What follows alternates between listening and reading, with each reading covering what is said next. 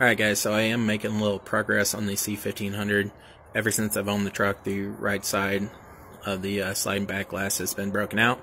So today I got that cut out, used a oscillating tool, made it pretty easy.